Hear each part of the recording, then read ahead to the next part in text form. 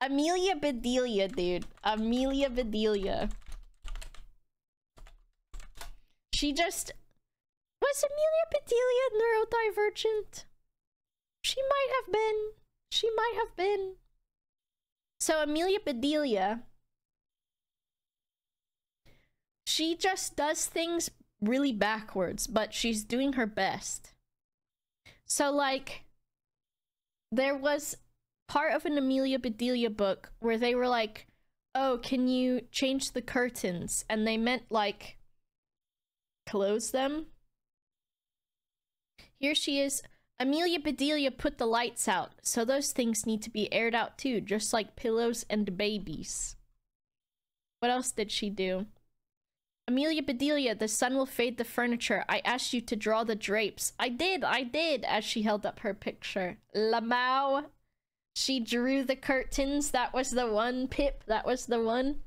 The Secret Book series. Ooh, I don't remember that. The Magic Key with Biff, Chip, and Kipper. That's the fucking Britishest shit I've ever heard, T-Cozy. Autistic icon. I feel it. I like her. What a sweet lady. Here she is drawing the curtains, the drapes. What's this one? So Amelia Bedelia dusted the furniture. That should be dusty enough. My, how nice it smells. She just poured makeup all over it. What's this one? We shall return in 2 hours, cleaner, shouted Mrs. Vanderbilt, the new cleaning lady Amelia Bedelia. I left you a list. What the heck does that... No, I think that one's wrong. I don't know. That one didn't look correct. Why is there a statue of Amelia Bedelia?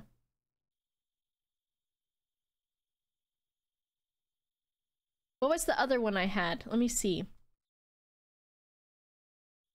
Boxcar Children, I remember that one. There was one... What is this? Amelia Bedelia is like dad jokes. My wife is going into labor. What should I do? Is this her first child? No, this is her husband. It's true. The Kipper, Chip, and Biff. Damn. There was, I think it was Judy Blume. And I don't know why as a kid this stuck with me so much. It was either Junie B. Jones or Judy Blume, where there was like a weird smell in the house for the kids. And they were like trying to figure out what it was from. And apparently like a dog, one of the dogs kept like pissing. And they called it the mystery pisser. And the mystery pisser has always made me laugh. The mystery pisser. Mystery pisser. I'm sure I will get a band. Fictional music world. What is it from? American hard rock band that consisted of fictional music. Well, what was it from?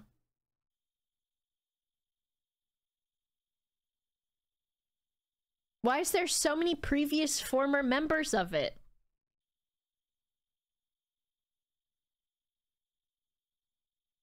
Who the fuck is Mystery Pisser? From Flipped? Is that what it was? That makes sense. Oh my god, what the hell is this book? Okay, so there was a book called Flipped. Which I remember from... I can remember the cover of it. It's this. Adventures of Asterix and Obelix. No, I didn't ever get to read those. We just call them Tileron. Is Tileron the mystery pisser? What a cute book. Okay, I forgot that this even existed. I read so much as a kid. So that's what Mystery Pisser is from. Things with Julie start to change when she begins giving Bryce and his family weekly batches of chicken eggs. They worry that because her yard has always been very messy that the eggs may contain salmonella. His father tells him to stop accepting eggs from Julie, but rather than risk hurting her feelings, he just throws the eggs away every morning. Despite his efforts, she accidentally discovers what his family thinks about her and her eggs. Her feelings for Bryce deteriorate even further when she overhears him talking to a classmate about her mentally challenged uncle. Julie, furious and hurt, decides to abandon every thought of Bryce.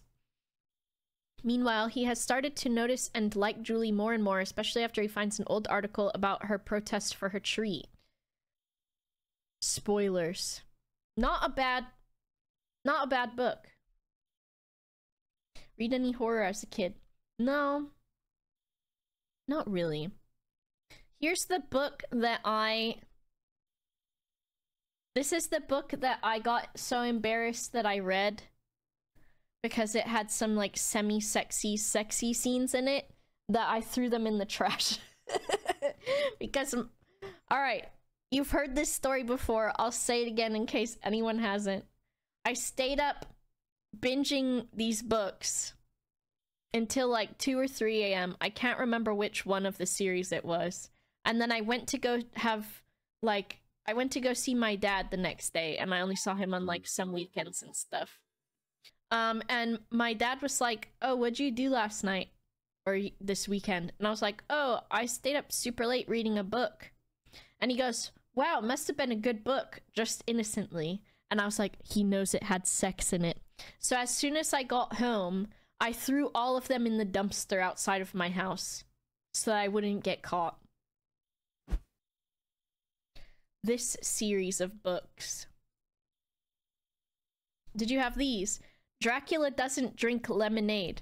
I saw a TikTok the other day that said this was just children making fun of queer people, which makes me laugh so hard because this one is like Dracula, he looks a little sassy.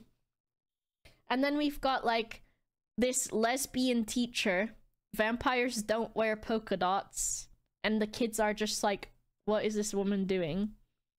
This fucking lesbian queen, or alternatively, Boof Star Gaming.